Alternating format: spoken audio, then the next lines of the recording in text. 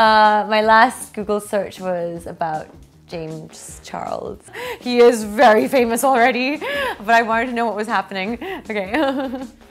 I actually have 4, but I only really use one of them. I don't know why the other 3 are there, to be honest, but like one of them is what wakes me up every morning. And I think the other 3 are when I need like just probably reminders about a certain time or something. If I had to uninstall an app in my phone,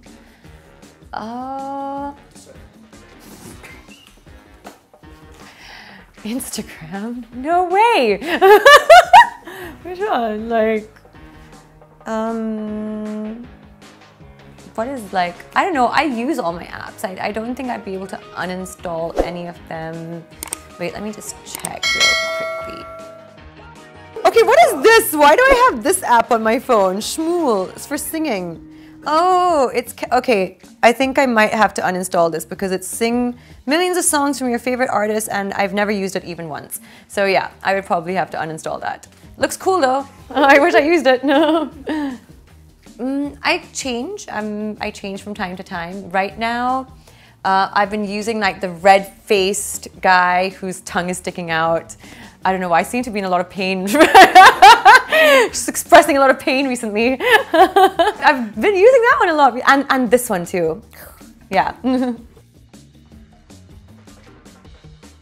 A song I'm currently listening to is I'm so tired, I'm so tired, I'm so tired. You know that song? Oh, who sings that actually?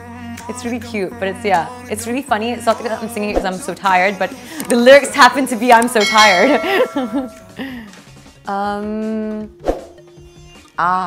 Okay, this morning I did talk to my meditation teacher.